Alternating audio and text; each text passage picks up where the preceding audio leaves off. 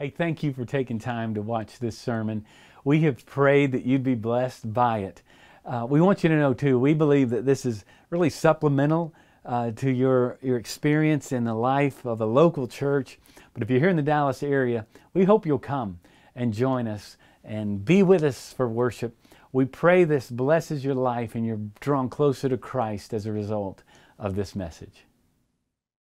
All across this summer, we've been walking through the Psalms. Last week, Jeff and Sam took us through Psalm 46. We talked about what it meant to rest in the Lord. I think the psalm for today is a wonderful companion to that. If you have your Bibles, turn with me to Psalm chapter 84. Psalm 84. And I'm going to walk us through this. If you would, just follow along with me. Everybody have it? The psalmist writes, "How lovely is your dwelling place, O Lord Almighty! My soul yearns, even faints for the courts of the Lord, and my heart and my flesh cry out for the living God. Even the sparrow has found a home, and the swallow a nest for herself, where she may have her young, a place near your altar, O Lord Almighty, my King and my God. Blessed are those who dwell in your house, and they are ever praising you. Blessed are those whose strength is in you, who have set their hearts on pilgrimage. As they pass through the valley of Baca, they make it a place of springs, and the autumn rains also cover it with pools. They go from strength to strength until each appears before God in Zion. God of Jacob, look upon our shield, O God. Look with favor on your anointed one. Better is one day in your courts than 1,000 elsewhere, and I'd rather be a doorkeeper in the house of my God than dwell in the tents of the wicked. For the Lord God is a sun and shield, and the Lord bestows favor and honor, and no good thing does he withhold from those whose walk is blameless. O Lord Almighty, blessed is the man who trusts in you." Well, across this series, Jeff has invited members of our church family to come share their story. And this morning we have Candy Hollingshead coming. Candy may not be known to many of you. She's a fairly new member here at Park Cities. But Travis and I sat down with her this past week and just asked her to share her story. And I want you to know, when she finished, we both just looked at each other and went, wow, Candy, don't change a word. And so I hope you haven't changed a word. She's been in the chapel service, and she's sharing what Psalm 84 says to her, an experience of what God's done in their life. So, Candy, share with us about this psalm. Well, thank you, and I pray that this is received in the spirit it's been written and being delivered in. To me, this psalm is a song of joy, of how living with God is drastically different than living without God. And I think my life is an example of this. I never saw my parents in a room together until 1997. Between steps, halves, a father in the military, and a full-time working mother, I learned early that to be loved meant having friends and achieving things. That the more you did, the more you were liked, and the more you achieved, the more you were noticed. And this was basically my young teen and college life, always working for social acknowledgement, awards, being in the popular crowd, always working, constantly worried that I might lose everything. Why wasn't I happy, and why wasn't it enough? Out of college, at a time when many were not finding jobs at all, I had a job waiting for me. Ironically enough, I had attended church with my grandmother, which was not often. I met the president of a company who offered me a job, not only waiting for me to graduate, but paying more than most had thought of. I got even a better job from there. And once again, always working, I had to make more money, get more promotions, and be acknowledged as a superstar in the company. I was given the opportunity to truly see if money and popularity brought happiness. I had a 6-figure salary and could afford nice clothes, cars, trips, pretty much whatever I wanted to do. And I worked hard and I played hard. Once again, why wasn't I happy? Why wasn't it enough? And it continued. I married my husband, and as much as we loved each other, it wasn't enough. Well, if we owned a house, I'd be happy, but no. If we had a baby, I'd be happy, but no. Now, most of you are thinking, really, how could you not be happy? Well, I was while I was accepting an award or driving a car off the lot or walking down the aisle, or bringing my son home. But it was sporadic and extremely temporary. And eventually in 2013, I couldn't think of anything to make me happy, and I crashed. I no longer had hope for happiness. There was nothing left to try. I checked out. I did the minimum necessary to be considered a functioning person. During all those years and all those blessings, I ended up not with great memories and wealth and happiness. I ended up with sadness, perfectionism, obsessiveness, and loneliness. In October of 2013, I was in about as dark a place as you could be. I heard a voice and it told me to buy a Bible. I did, and I started reading, just reading. Slowly, I began hearing a calling to go to church. I came to Park Cities with my son, who had never seen a church. Then I started noticing that after 20 years with my husband, I was really in the marriage. I was really being a mom, and I loved it. I was not working. I was not winning awards. In fact, I started doing volunteer work, and I launched several Bible programs. A new life was taking over. I now know real joy. It's not getting something or doing something. It's seeing God's power and presence throughout the day, in me and in others. It's knowing God has blessed me and taken care of me. In 2011, I was diagnosed with breast cancer. I went through it alone and without God. I was told that I had a 1% chance of reoccurrence, and in 2014, I was diagnosed again. The doctors were shaken. The Lord was with me, and I went through it again, but this time not alone, and with hope, and that the Lord's will would win, and whatever the outcome, I would end in the best place. I now find great happiness in the thrill of waiting for what God will do next, in knowing that I will see God one day. These days, though scattered with ups and downs, flaws and faults, sadness and joy, poor reactions of worry and fear, I find strength and peace, forgiveness and grace through Jesus Christ, and He is enough. Peace is listening to God and trying not to speak as much. It's God's mercy on a sinner every day I walk this earth. The greatest title or achievement that I have had has been a child of God. This psalm is about the beauty and joy of life with God, how life becomes a gift, not a struggle, and pleasure and peace are obtainable. Happiness does not come at a cost or sporadically, where love rules and you wouldn't trade it for anything. And as the psalm says, a single day in your courts is better than 1,000 anywhere else. God bless you. Candy, thank you for sharing your journey. I think the best thing we could do to thank Candy is to pray with her right now. So would you bow with me? Father, as we hear this story of a journey ultimately to you, we thank you for what you've done in Candy's life, for how you've blessed her and how you've used her now to bless us. Father, we pray for the peace and the joy that she has, that, Father, it would communicate to us what's possible in our lives. And so, Lord, I pray for each of us as we open your word now, that we might see what Candy saw. We might see the glory of Jesus. For us in Christ's name we pray. Amen. Thank you, Candy. Well, you're going to see on the screen a photograph. And it's a photograph that means a great deal to me. This is my mom's home place. It's in rural South Carolina. It's in a place called Silver Street, about 7 miles outside of it. If you go to Google Maps and put in Silver Street, it's going to say, huh? I mean, it is very rural. My mom and her 9 siblings were raised in this home, and my grandfather and his siblings were raised there. It's been in the family for almost 140 plus years. It's a great place for me. And if you ask me about my childhood, I'm always going to take you back to this place. You know, when you've got 9 aunts and uncles, there's always cousins. I had cousins much older. I had cousins younger. And you would come, and there was just people everywhere. Some of the best memories of my childhood were right here.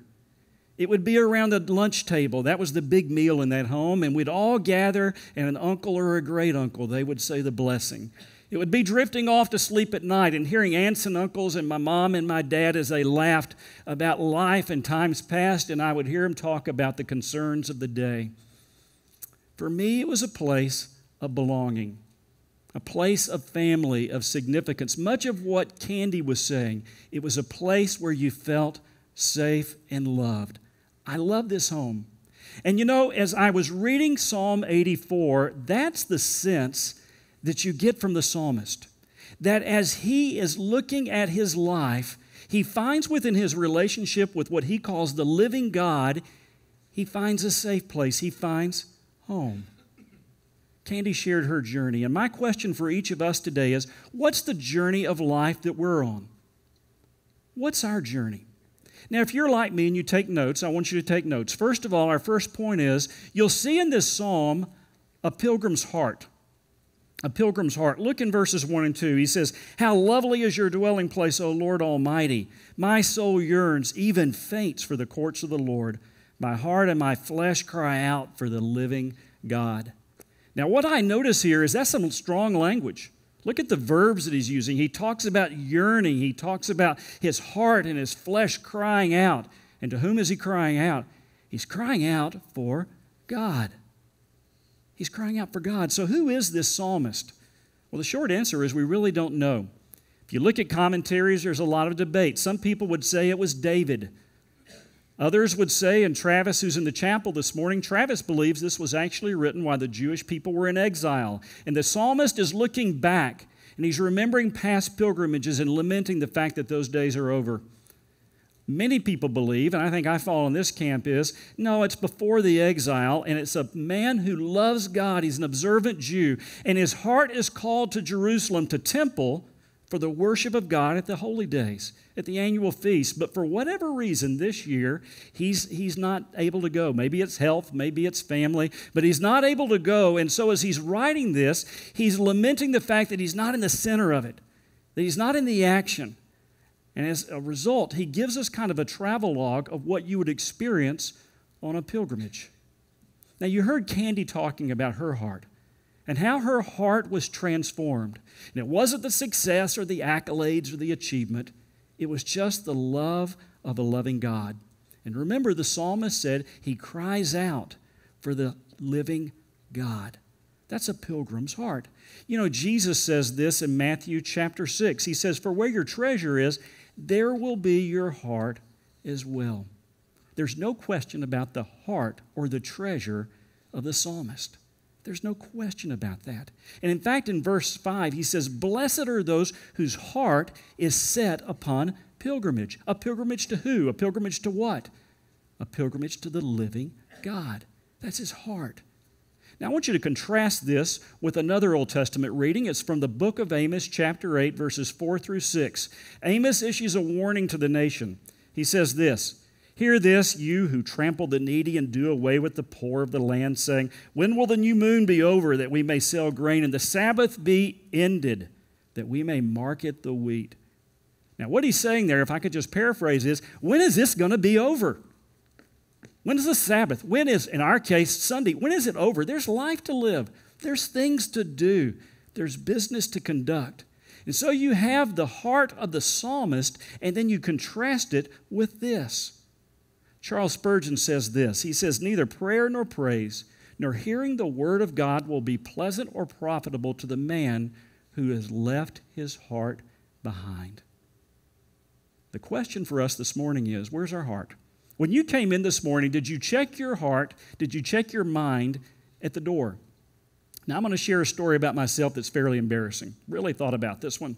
2 weeks ago, we had a combined service in the sanctuary. It was July 2nd, and we had advertised stirring music, and there was stirring music, and we had worship, and Jeff did a marvelous job with Psalm 51.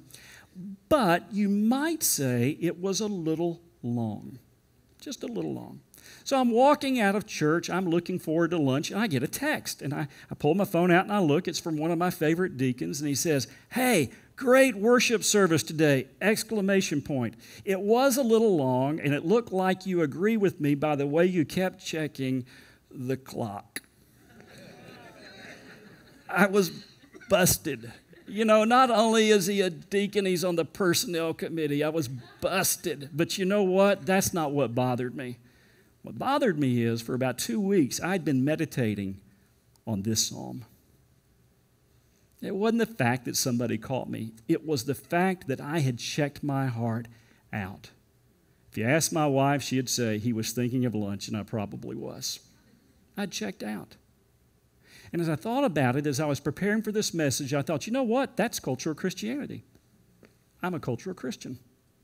You know, we talk a lot about that here, and I have a lot of people say, what is a cultural Christian? And if you come to the Discover class, we take some time and we talk about that. But a cultural Christian is someone whose preferences trump whatever else. In that case, my watching of the clock. It might mean that I'm a consumer of services, and that if the church is meeting my needs, I may be in, I may be out. It may mean that I make it more about me, and the sacred just becomes kind of familiar, and I'll check in when I want to, and if the calendar allows, and if there's nothing else coming on, guess what? I may be there. You know, it's so funny. I've served other churches in other cities. This is the only church where we ever checked the Cowboy schedule, or in my case, the Falcon schedule, which for most years you wouldn't want to check the Falcon schedule. We checked the Baylor Bears schedule. Why? Because that's important to our people. And what we understand here from the psalmist is, where's your heart set? Where's your heart set? And I can tell you, when I think about cultural Christianity, I am a cultural Christian, and I have a sense that most people who grew up in the Bible Belt have a tendency to run that way. Not the psalmist. Not the psalmist. But here's the other thing that I notice about him. He is looking to a place. He's an observant Jew. And as an observant Jew in the Old Testament, they would look to Jerusalem. They would look to the temple. They would look forward to these pilgrimages. They wanted to be there in the action. They wanted to be there where they saw the sacrifices, and they knew what was happening in the temple. He even talks about a jealousy for the birds that he sees as he's in the temple courts, and they're just flying around. He's thinking, they're here all the time. They can even build their nests. But for us on this side of the cross, we're not on a journey to a place. We're on a journey to a person. We're on a journey to Christ. You heard that in Candy. Again, all that she was given, when did she find rest? She found rest when she found Christ. So let's think about this, a journey to a place. You know, we love this place. Okay, I love this room. I served with the building committee for about 5 years on this room. I love this room. I love this campus. I will never forget the first day that I walked up to the sanctuary and my eyes did exactly what the architect intended. I went up the steeple to the cross to the heavens. I love this place. But let me ask you this. What happens if we lose this place? The unthinkable. Number one, we're well insured. But number two, we're still a church. We may love it. This may be the center of much of our lives, but I want you to look around the room right now. Literally, look around the room. The people that you're worshiping with, the people in the seats around you, that's the church. That's the church. Paul writes in 1 Corinthians 6, do you not know that your body is what? The temple of the Holy Spirit. You are the church. And when we come together collectively, we are the body of Christ. Our journey is to Christ, and collectively we are Christ. You know, I'm in this building 6 or 7 days a week. I was here most of the day yesterday, and there wasn't anybody here. And I love it then, but I love it on Sundays. I love walking in the halls and kids running by me. I love walking into classrooms and hearing laughter. I love walking into a worship service and everybody raising their voices. I love that. Why? That's the church. And when we are the church, we feel at home, and our journey is to Christ. Our journey is to Christ. That's our heart. Number two, a pilgrim's journey. Where's the pilgrim going? Look with me in verses 5 through 8. Verses 5 through 8. Blessed are those whose strength is in you, who have set their hearts on pilgrimage. As they pass through the valley of Baca, they make it a place of springs. The autumn rains also cover it with pools, and they go from strength to strength till each appears before God in Zion. Hear my prayer, O Lord God Almighty. Listen to me, O God of Jacob. You know, when I recognize that I'm on a pilgrimage, to Christ, everything is different. Everything's different. My heart's affections are different. My disciplines will be different. Everything's different about me. And the way I look at my life is going to be different. You know, when we moved to Dallas, and it's been a long time ago, but somebody told me the pace of life there's tough. They said, now go to Fort Worth. It's easy over there. But Dallas it's a tough pace. And, you know, they're right. We run at a fast pace here. And what I've discovered is because of the pace of life that we all are under, what happens is we miss some life. And what happens, we tend to go from season to season, from event to event, vacation to vacation, and we miss the significance of the day, of the season. Not so with the pilgrim here. You see, he talks about going through the valley of Baca. Now, there's some debate as to where the valley of Baca might be, but not as to what the valley of Baca was. It would have been a dry, dusty, arid place. It would have been a place that would be discouraging. Some commentaries say it would have been to the west of Jerusalem, and as you walked through, you would have gone through this. That was an arid area, and maybe that's the place. It's not really the place, it's what it represents. It represents a place where it's just no rest for you. Do you ever have those nights when you just don't sleep? Do you ever have those discouraging times when things aren't going well? Do you ever have those times that you feel like, as Jeff said a few weeks ago, that you're just in the valley of the shadow? That would be Baca to the pilgrim. Now, how do we react? How do we react in the valley of Baca? Well, first of all, the pilgrim is looking to the destination. The destination wasn't this valley. The destination was Jerusalem. The destination was temple. The destination was the presence of the living God, because that's what the temple represented to him. He's looking beyond the valley to the destination. And look in verse 6a. Not only does he talk about the valley, but then he says in the second part of it, they make it a place of springs. They make it a place of springs. He says the autumn rains also cover it with pools. Now, what does he mean by that? I think even in the midst of discouragement, he's saying he's anticipating the blessing of God. Now, he may literally mean that they physically dug wells. They dug holes, looking for springs, looking for refreshment, and that may very well be the case. But he's also looking forward to the autumn rains. There will be a day when that area is covered with pools of water that bring life and refreshment. And what he's saying is, by faith, I'm looking beyond where I am now. And what we take from this is our faith, our journey is active. It's not passive.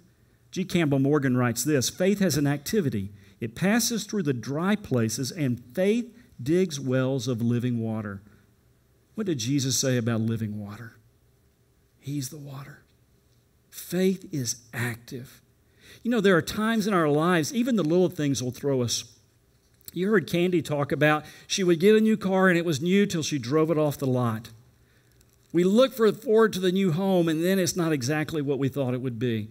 We're looking forward to the new job, and yet the boss is just as big a jerk as the old boss was. And we get discouraged. We look at the circumstances, and we don't look beyond the circumstances and what God is calling us to be and do.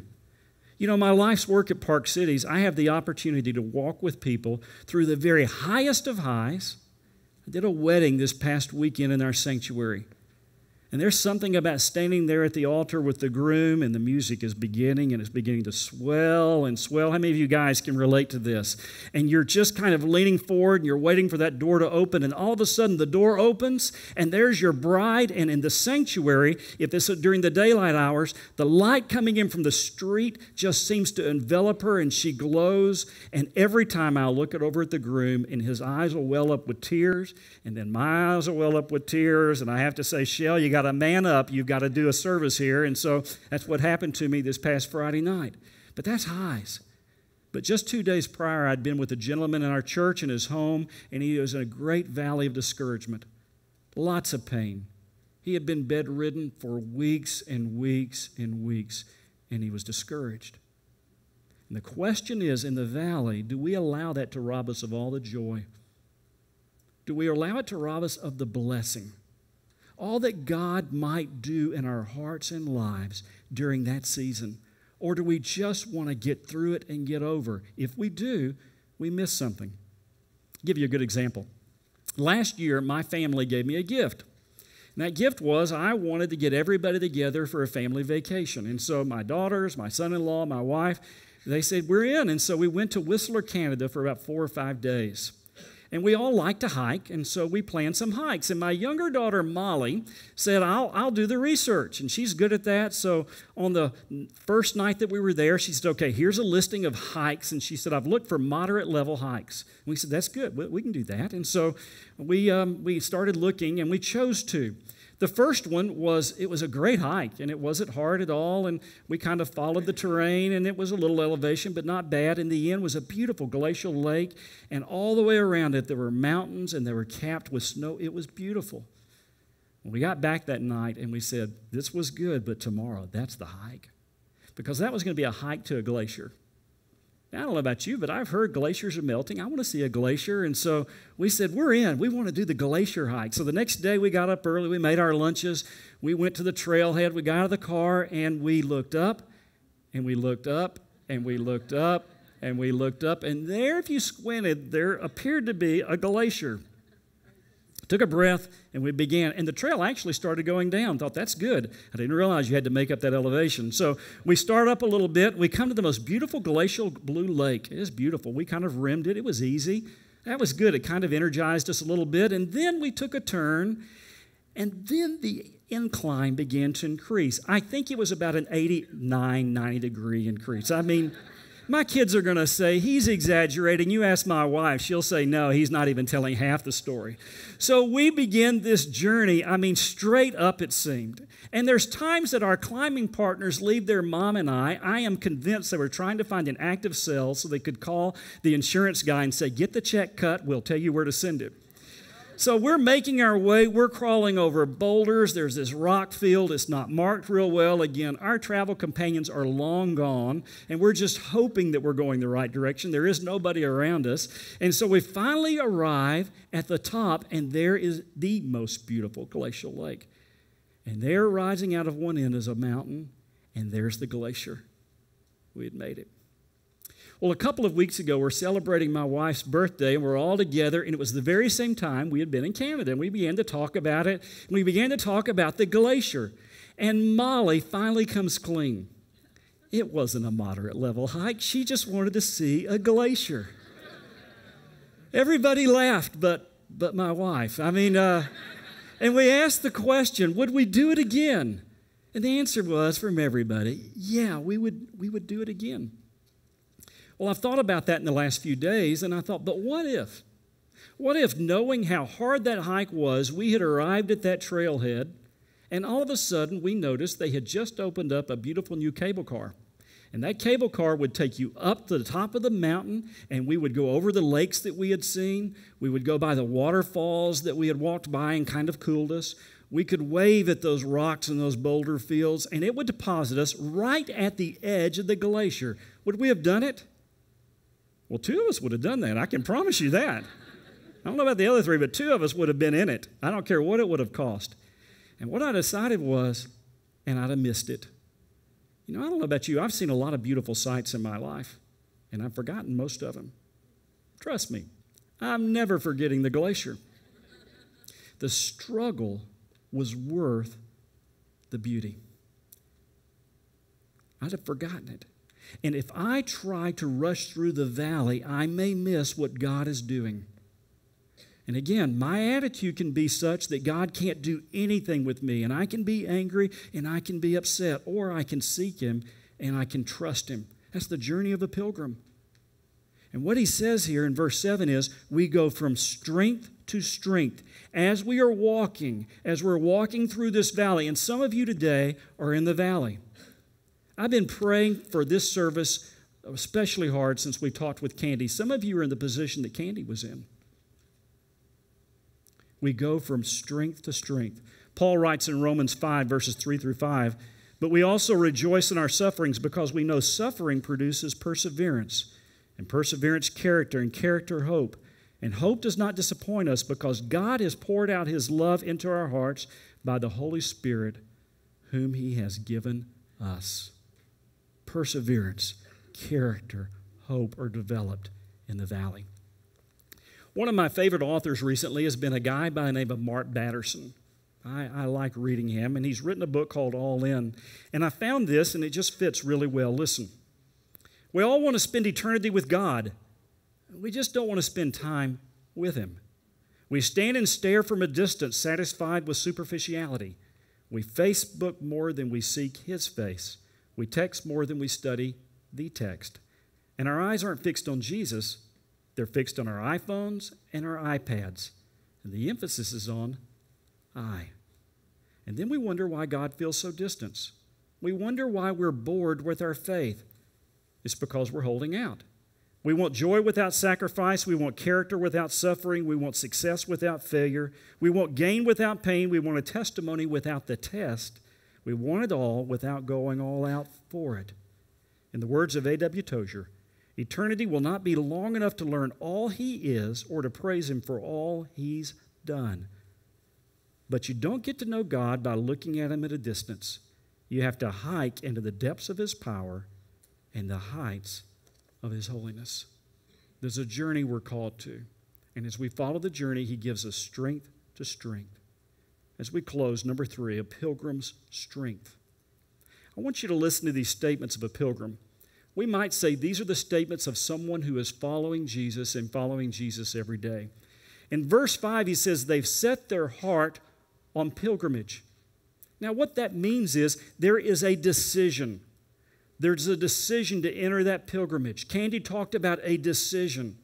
But it's not just a once and only decision. It is a daily decision. If I want to follow Jesus, if I want to have the heart of a pilgrim, there's a daily decision, and each and every day I make the decision to follow Him, to follow Him daily. In verse 6, he tells us there's going to be seasons of difficulty.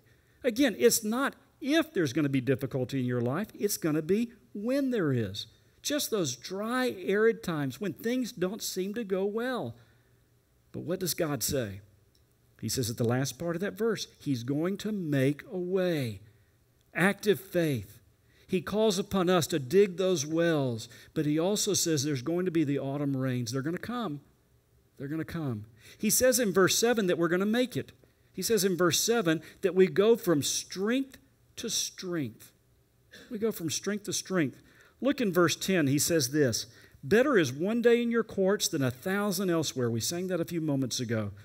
I'd rather be a doorkeeper in the house of my God than dwell in the tents of the wicked. For the Lord God is a sun and shield, and the Lord bestows favor and honor. No good thing does He withhold from those whose walk is blameless.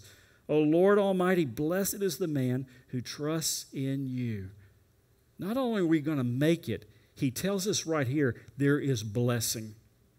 There's blessing on the journey. There's blessing in His presence when our heart is seeking Him.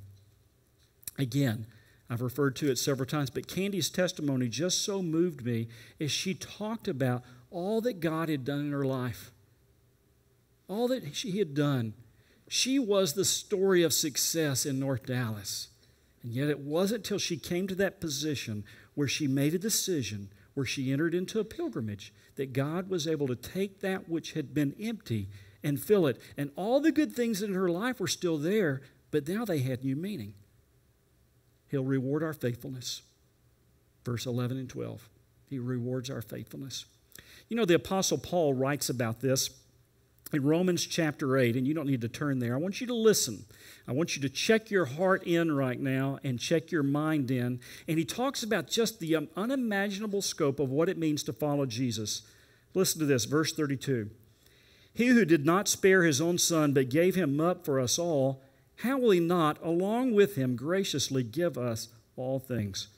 Who will bring any charges against whom God has chosen? It is God who justifies. Who is it that condemns? Christ Jesus, who died, more than that, who was raised to life, is at the right hand of God and is also interceding for us. Now listen, who shall separate us from the love of Christ? Shall trouble or hardship or persecution or famine or nakedness or danger or sword? Doesn't that sound like the valley of Baca? As it is written, for your sake we face death all day long. We are considered as sheep to be slaughtered. No, in all these things we are more than conquerors through him who loved us. For I am convinced that neither death nor life, nor angels, nor demons, neither the present nor the future, nor any powers, neither height nor depth, nor anything else in all creation will be able to separate us from the love of God that is in Christ Jesus. And so my question for us as we close, where are you on the pilgrimage? You know, I really believe with all my heart there's somebody here that needed to hear Candy's testimony. Where are you? Do you need to take that first step of faith, what it means to ask the questions? If you're here and you'd like to talk with someone, right out these doors following this service, we'll have staff and we'll have a team there. We'd love to talk with you about what that means. You may be here today and you may say, no, I've made that faith decision, but I'm not engaged in a church family. You need to be in the body of Christ. You need to be engaged, as we talked about a few moments ago. But for most of us, it's just asking some questions. Do you really trust Him? Do you trust Him with the little things in life? I know we sometimes trust Him with the big, but we got everything else. Do you trust Him with everything in your life? Do you trust Him with your dating life? Do you trust Him with your marriage? Do you trust Him with your children or your infertility? Do you trust Him with your boss or your career? Do you trust Him with the diagnosis you just received in your health? Do you trust Him with your family, your parents, or your grandchildren? Do you trust God? I want you to open your Bibles again and look back to verse 11 and 12. And if you're like me and you write in your Bibles, take your pen or your pencil and circle verses 11 and 12. They're a promise. For the Lord is a sun and shield. The Lord bestows favor and honor, and no good thing does He withhold from those whose walk is blameless. O Lord Almighty, blessed is the man, blessed is the woman who trusts in You. And my friends, this is the promise of God. May we pray together? Father, as we consider all that You've called us to do, all that You've called us to be, Lord, I pray for those here today who need to understand what it means to be on a faith pilgrimage. I pray, Father, that they would come to the end of themselves and understand that there is hope and there's significance and there's life. And Father, I know there are those of us in here who might say, yeah, Shell, I'm a cultural Christian as well. It really has been all about me. It's about what I want to do in my calendar. And I'm not trusting Him the way I should. This is an opportunity. Seek the Lord. Thank you for taking time to watch this sermon. If you would like more information about our church or following Jesus, please go to our website, pcbc.org, or contact our church offices. We hope to see you next week at church.